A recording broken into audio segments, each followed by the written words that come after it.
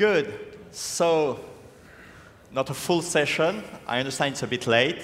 But we're going to talk about probably something that is a very interesting topic to most of you.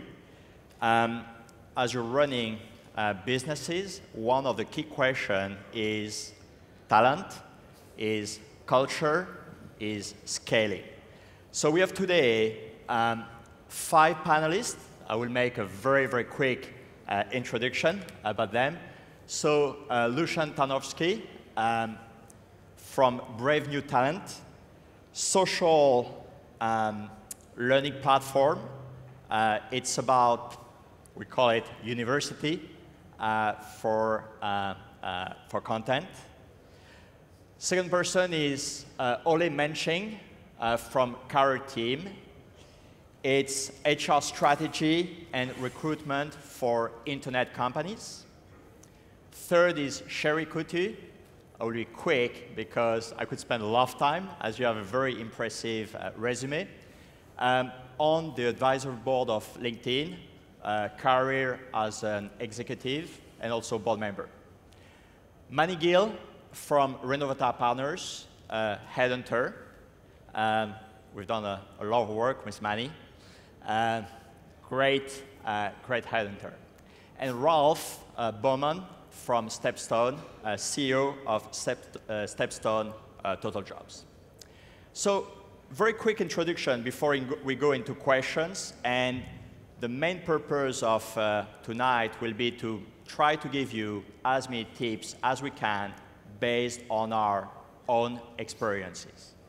The first thing is, just introduce myself, Dominique Vidal. I'm VC with Index. I basically had 3 lives. I had a life as an entrepreneur, I had a life as a corporate life, and a life as an investor. And if you think about, most of the time, what you try to do when you think about what you want to achieve, the first thing that comes to my mind is, I want to make an impact in everything I do. And the way to make an impact, you want to bring a strong contribution, and you want something that can scale. Being an entrepreneur, being part of corporate life, or as a VC, the only place where you can make a strong impact and scale is probably recruitment. So, as a VC, if you think, if I help a company recruit a great talent, this person is going to spend 60, 70 hours per week in the company. Whatever I do, I will spend 4 or 5 hours. This will make a big difference if I attract the right talent. If you think about managing a business, it's exactly the same. There's a point in time where your own time, where you give advice to people, is limited. It works very well when you have 10 people. Doesn't work as well when you have 1,000. So the best impact where it really scales is when you recruit great talents. So we'll kick off this session, and we'll try to make it, at one point, interactive. First, we'll try to divide in 2 steps. The first question is going to be related to the growth phase. Okay, you're scaling a business very quickly. The second part will be related to what is happening when growth is slowing down and you have to retain, keep the talents in the company. So, first phase, growth phase.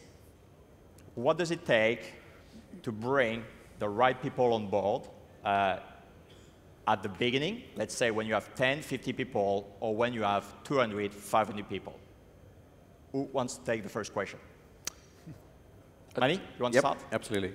So I think at the beginning of an organization, it's more about you're defining the vision and the mission.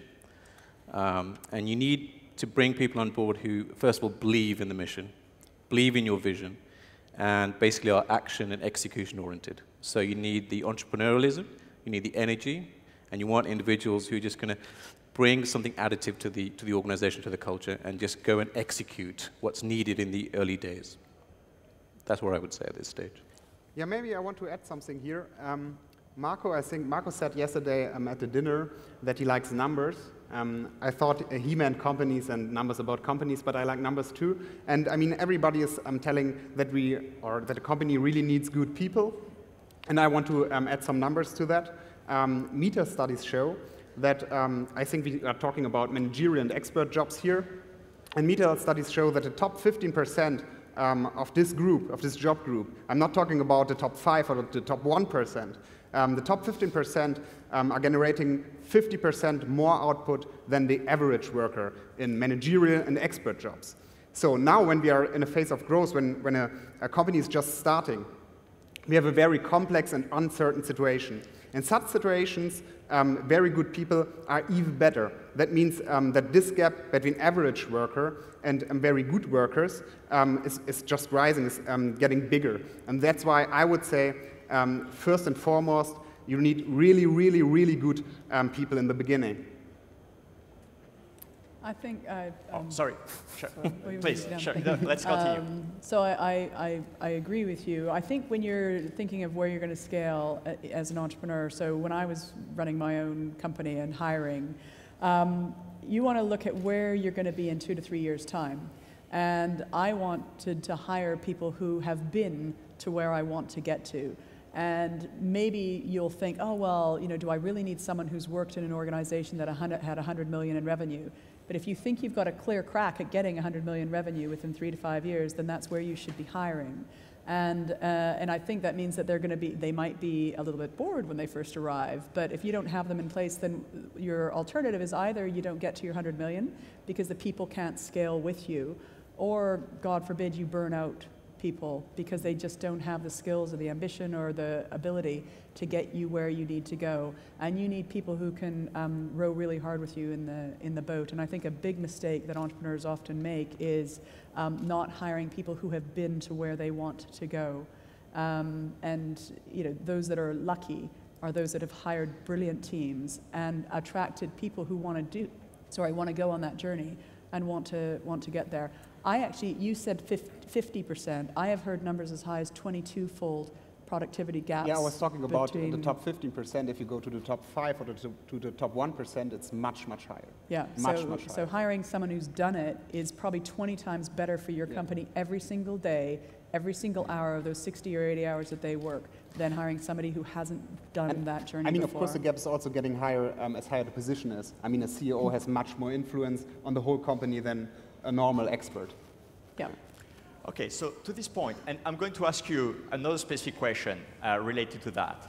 Back to having done it, how do you manage the internal promotion versus bringing people from the outside? Because it's a big dilemma for most organizations.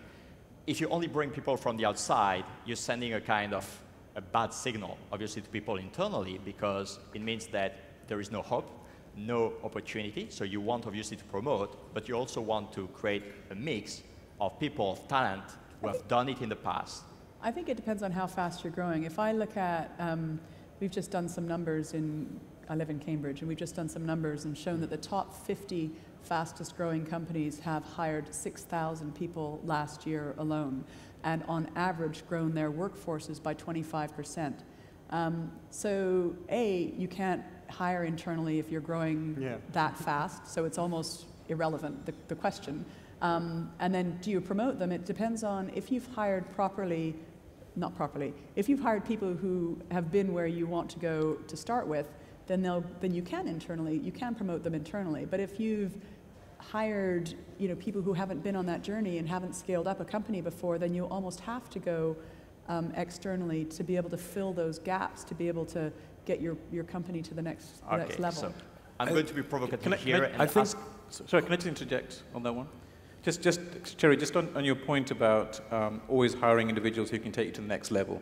I think what we've seen in helping startups is you have to get the balance absolutely right. Because if you overhire too early, there's a danger that the individual coming on board doesn't have actually enough to do.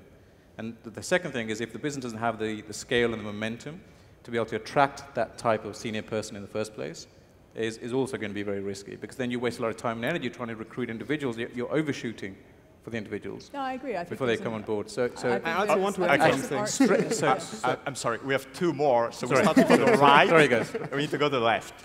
So please. No, it's very interesting to listen. I think everybody has a different view of an organization in mind where they hire for. No? So the one thing I think what we are missing in the discussion is that you need to have a plan, and hiring is a profession. And the last thing what you should do is distribute it to everybody in the organization. No? And when you have a plan, and I think the one you talked about a vision and a mission, and you about a large-scale organization, then automatically your hiring comes out, and it may be a mixture of people who were there, others where you believe you can promote them, and so on. But the bottom line is hiring and sourcing on various different levels. I think that's the biggest thing. So there's no advice there's no blueprint. You have to be aware in which situation you are and where you want to go. And then all the answers are correct and right. Huh? One other statement which is provocating. Everybody talks about the best talent. I think that's the wrong statement. You need the right people for the job who fits in the team. And it could be a lower talent, but it makes a perfect team member to achieve a fantastic target.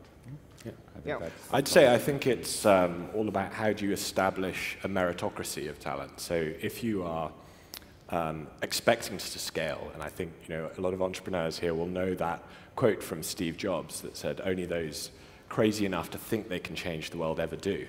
That founders can really understand that, and so I don't think anybody ever creates a 1,000-person company by accident. People have that intent from day one. Google had that scale in mind from day one, and others like it. But I think a lot of people have talked about A players, and what are A players? And people say that A players hire other A players. B players hire C players because they're conscious that they don't want to replace themselves within the organization. So if you really emphasize as part of your culture that we're a meritocracy and we will promote from within when that person is the best person to do the job, not just because they've been here the longest. I think that's absolutely critical at startups because quite often people don't have the skill sets to scale up past a certain point. Yeah, exactly. I also want to add something to that.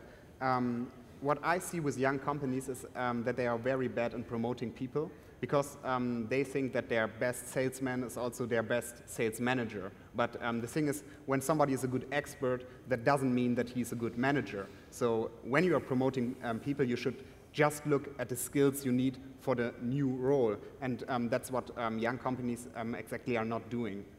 I know from my experience.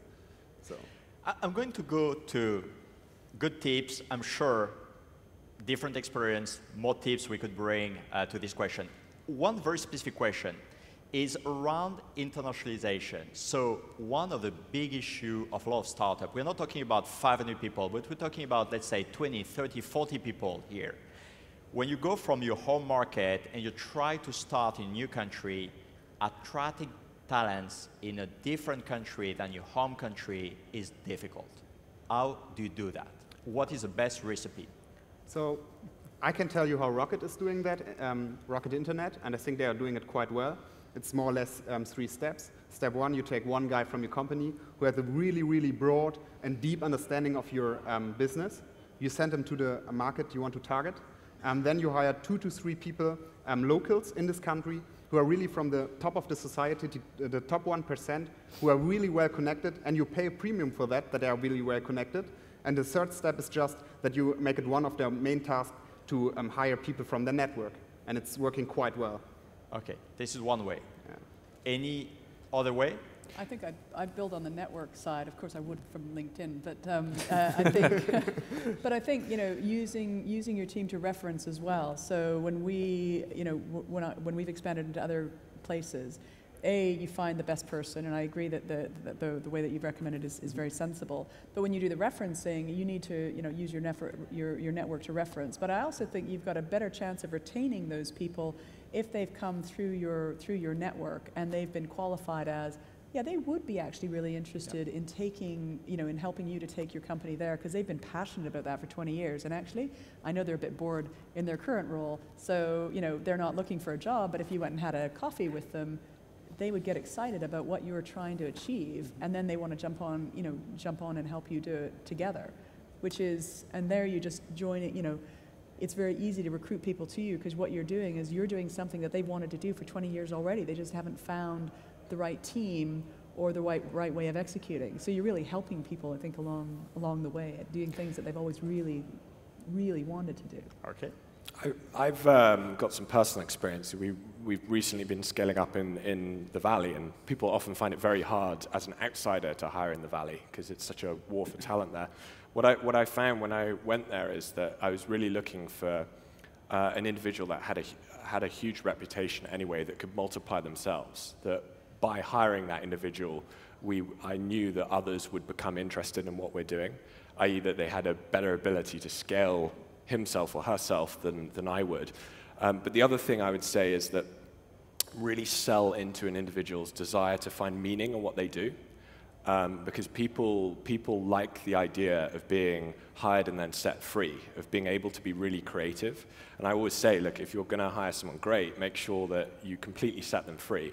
And you can really sell that to individuals, I find, because if you sell the fact that this is an entrepreneurial move for them, they might not be the entrepreneurial type to go and start a business, but they can start a new market. And I think you can really sell that into people's personal motivations and really put yourself in the shoes of their worldview. What is it that makes them tick? And how do you press those buttons then? I just want to add to that. I think the impact and having personal impact, the beauty of small, fast-growing companies is that we can release people to have phenomenal impact that they haven't had before, maybe in their larger company or their other company if it's not growing as fast. So, you know, their impact on the world and wanting to make the world a better place is just what we entrepreneurs, you know, want to do, is made possible. And that you can't achieve that in a big company. So that's why it's easy to get people from larger companies that have already scaled. Thank you. I would have one question for Ole and Mannie. So I'm going to ask you a different question. The question is, when you start growing a business, there is a point in time where you start thinking hiring a first senior executive, or let's call him a heavy hitter, okay? And this is always a very delicate time in the life of a company because it's obviously an opportunity and a risk, okay? So first question is, could you explain opportunity and risk here? And second point is, if you do it, if you go ahead, how do you make sure that the person is going to, there is a good chance that you create an environment where you're going to make it work? Shall I start? So after you. Please. I probably have a very different answer than him, and it's a very personal thing. Me as well. When you hire managing directors, it's often thought immediately a direct hire, a direct search. But actually, you could post a listing, and you would be surprised what variety of applications you get. So, and I would actually use a mix of a direct search and really look at what the market is offering. Now, to your second point, I think that's the question where you need to really work with these people. An interview is not good enough. You meet people 2 hours, 3 times, doesn't really work. You need to get in depth. You need to get under their skins. You need to understand their thinking, and they need to understand you. And you have basically, I believe, develop a friendship, because at the end, it's trust. When you're going in a foreign market, we all are very similar. However, a few of percentage in the market are very different. And if you don't have the personal experience, you have to trust somebody. So it is a process, an onboarding process of a couple of days or sometimes weeks. You need to take your time. Otherwise, the single failure is tremendous. Yeah, I think where it works well, I think first and foremost, you have to work out what kind of individual you need to bring on board. So, number one. Second thing is, I think all the stakeholders have to be aligned. So the CEO, the management team, and the shareholders. Because all too often, the reason that senior hires go wrong at the back end is because there's a misalignment of interests and expectations. Then in terms of integrating the individual, it's about making sure that everybody understands what that individual's mandate is. So what does success look like in the first 6 to 12 months? And then you integrate that person on board. Yeah, I also have to add here something. I think it won't make me popular here in this audience, but I totally don't believe in heavy hitters. I believe in people that heavily hit. The thing is, I believe in McKinsey guys and M&A guys who are burning the midnight oil, who are just doing the stuff. From my personal experience, I know that a lot of companies, when they have an open position and a heavy hitter is like emerging on the horizon, they forget everything else like fit and so on because it's a heavy hitter. And maybe to add what Ralf said, I also don't believe on heavy hitters which are on the market. If you really want to aim for heavy hitters, for example, if I would have to fill the position of the new CEO of Monster, I would hit for Ralf. For people who are heavy hitters, who have a job right now, where they are really, really good, and you think that you can't get them. If you can get them, then you are right with heavy hitters, but otherwise, I wouldn't hire them. Good. Okay. No more? A question around, when we talk about talents, a lot of time we refer to war. It's all this company doing great, trying to attract the best talents. What do you think that a company is going to be more successful than another one at attracting these talents? What does it take? I think to become a talent organization or a talent-centric company, it doesn't happen by accident. I think often CEOs that scale companies around the people they have, if you think about the examples of some of the great companies in the world, they really put people first. And I think that the founder CEO needs to really think about how do we, from day one, scale and be attractive to the right people. So what is it that we're communicating? What is our employer brand? Because often people think employer brand comes something later. What are the values that we want to develop in people, and how do you continue to shift that? Because it's almost like an organism. And so I think it's a continuously working project. And I think from a macro picture, I've been arguing for a while now that the world's moved from capitalism to talentism, where human capital has become more important than financial capital. So that thing we all learned in school, that cash is king, isn't actually any longer, that actually talent is king and cash follows talent. And I think that's in no way more important than in startups, because with the right team, cash follows. Sure. I think a microphone. Hello? Can you hear? Sorry, I'll speak louder into the microphone. So I think I take off my LinkedIn hat for a second and put on my investor hat. So I'm an entrepreneur turned into an investor, and I think often what we do as a coach and a mentor to the CEO is help them plan their talent and scale their talent, and also put things in place and help them spot when, what the gaps are in the team. Because when I was in the trenches, I couldn't recognize things half of the time. But I think the people that you surround yourself with, be they advisors or board members, can help you spot where the gaps are and what you're going to need to fill in the next 6 months. And often, even though intellectually you can spot that, if you weren't so much in the trenches, when you're running the company, it's harder to spot. So I think one of the things that I was lucky with, I think I surrounded myself with great investors and also great advisors, and they were always steps ahead of me. And I listened to them. So I think listening, if you're the CEO, to the people who you respect around you, for them to help you plan your talent is a critical thing that is hard to do when you're growing really fast. Sorry, Don, was the question, how do you attract great candidates to a company, or a company's ability to attract a great candidate? It's success.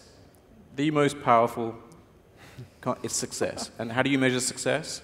It's the quality of the investors, the quality of the management team, the momentum. If a candidate believes you've got the right product at the right time, and you're executing really well, that's probably the biggest aphrodisiac for attracting a candidate. That's very interesting. I believe you're saying the same here, the two of you, because basically, how are you going to create an environment where people perceive success? And success obviously comes from the business doing well, numbers, but also comes from the environment you're creating. And you're saying that the advisory you're putting around you can be board members, investors, and so on, also create an environment where people feel like, I want to be part of that. So you need to think in a very strategic way, not just about, again, sharing what you've done, but again, you need to create around the company the right environment to attract these talents. I'd add on one thing is you said that the momentum. Yeah. I think that the individual who you're recruiting believes that they can add to that momentum. Is if they know that they can impact that and drive it further. I think that's key as well. I'd say that this is kind of a dangerous point though, because success is a process, and every startup obviously starts pre-success and is aiming at that. And I think that it's very easy to have an awesome culture when the company's winning and when you're scaling and when, to attract people. The challenge that every entrepreneur finds, because most fail before they get there, is how do you create an awesome culture before you're successful so that then you become successful? And so I think that recognizing that process and recognizing the fact that it's very easy for Google to have this amazing culture because Google's winning. But before you've won, how do you make sure that you have an aligned team, that you have a single world view of what you're attempting to do, and the values in sync? So it's a perfect transition to my next point. The transition you're making is, we're not talking longer about attracting talent, we are talking about retention of talent here. And it's true that success is an amazing glue for any company. So it's easy to have everybody coming with you when you're very successful. Most companies, anyway, go through times or periods where it becomes more difficult. And it can still be a great company, but you have difficult times. And so what does it take? And it's very easy. We've seen it a few times where people basically leave. So it's like big exodus happening at the time where company goes public, bad time, share price down. You have many examples in mind. So what does it take to basically keep the people in the trenches and go and fight? Ole, please. I think there's a couple of answers. One is, what I found out, what people need is a clear plan. They need to still believe in a vision. They need to see the way out of their problem area. No? And then come all the other things what you can do in retention, that you give them special bonus. Personal attention is an important thing. People are sometimes full of fear. Of course, sometimes you cannot avoid it because it's not really the best environment. But having them and guiding them on a personal level and showing them a clear vision, a way out, that what usually makes them believe. And same with the hiring. When you start up, they believe in the people. People are not working for a company, they're working for other people. No? And if they believe in you, they believe in the plan. Yeah, the thing is, we have to look, why are people motivated? And there are three motivators for work, why people are motivated to go to work and do their job. And it's not money, it's autonomy, it's purpose, and it's mastery. That means that they see a higher purpose of what they are doing. That is what Ralf said about the vision and about the strategy, that they really know, so where are we going to? Then it's autonomy, that they have their free space, that they can decide for themselves, and so on. And mastery means that they are just, that they think that they are good in what they are doing and that they see that they are getting better. And of course, you can also organize your company in a way that people are always getting better, that they are getting tasks or goals they can hit, and so on. I think these are the main points, the 3 main points. What is, around retention, what is your attitude when people want to leave? Let's say you have a great manager, okay, he's getting an offer from another company. Do you want to retain him or do you want to let him go? Let him go. Okay. Let him go? Let them go. Doesn't make sense. Tactical question. I believe this is a question that a lot of people are facing. So what do you do and what is your attitude? How do you handle it? The decision is let him go. Yeah. But sometimes you have to be very tactical. I think you have to ask why. Why is he leaving? Or why is she leaving? And what's the motivation for leaving? Sometimes it's a simple thing, just miscommunication. Individual feels undervalued for whatever reason.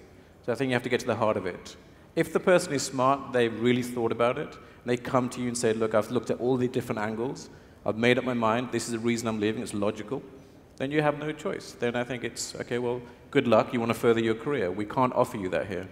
But I think you should be able to explore every single avenue before that. And if it's a great manager, you explore every avenue to try and keep that person. I think you need to understand why they're going, and I think you can learn an enormous amount from exit interviews. There was one recently this year, and what we found is that there was a very talented engineer who had found another job and was going and had made up their mind, and it was too late.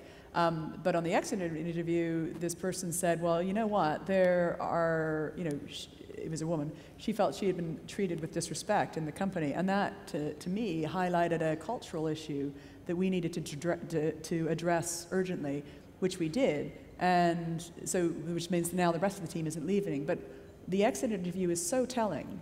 So if they're going, you know, people would just move on and that's okay. But you have to know why they're going, because it could mean that there's something bad going on somewhere, and this is your opportunity to find that out. So it's your eyes and ears to learn that and to do something about it. We have 20 more seconds, so I will have one last question for you, which is a very difficult one, I believe. Is in all the early stage company, we come a time where we know that someone doesn't fit, you know, but it's like, we probably need to keep him. And most of the time, we realize we should have cut earlier, okay? So we know that when you feel it, you should. Can you share very quickly your experience? I believe it's something which is pretty valuable to the audience in terms of when do you have to act, when you have to make decisions. Anybody? As fast as possible. As soon as you recognize it, I think. Yeah. Because how do you recognize? By the time you, how do you recognize it? Well, you can hopefully not an gut feeling? Is it gut feeling is enough, or? I think it's often a gut feeling. And you should talk with your colleagues about it, like, yeah. Gut feeling. Gut colleagues. Feeling. Every CEO we've ever worked with has made exactly the same point. What's your biggest? When we say what's been your biggest mistake or biggest learning so far, is I didn't let X, Y, or Z go when I had the gut instinct that it's not working out. Interesting. The most consistent message. Good. So thank you all. It was a short session. Hopefully we've been sharing quite a lot of tips on a variety of topics. So thank you for having attended. Thank you.